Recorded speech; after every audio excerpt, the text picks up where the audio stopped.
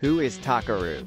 He is the first fighter in K-1 World GP history to win 3 world championships in 3 weight classes. He is one of the strongest kickboxers in Japan.